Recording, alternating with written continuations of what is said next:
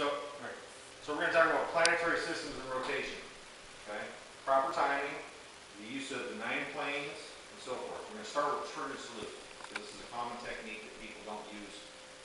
They use arm, shoulder, and they don't use any actual rotation of the body. It's very common, okay? Because everybody tries to do it so fast. This is not necessarily meant to be a fast technique, a high-speed technique. It's meant to be properly timed and very brutally applied. Okay? Now if we do this, as he steps in, and I drop, that's the first rotation with the borrowed force, right? Dropping, driving, okay? With the hips, and this is where we get into planetary systems. Everybody knows how a train works. With the piston driving, the rod drives the wheels on the train, right? That's a planetary system of rotation. Well, we have the same thing, we use the same thing, or should utilize the same thing when we talk about applying the 9 planes, okay? So if I'm rotating on a number 9, or excuse me, on a number 1 plane, okay, I'm driving, utilizing the planetary system, see that? This piston.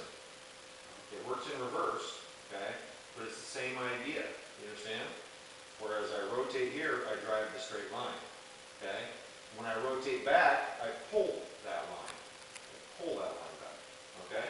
So when we do this technique, I drop and drive, I hook, and I pull that line.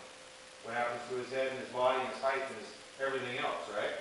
So if I step in, here he punches, boom, and I pull.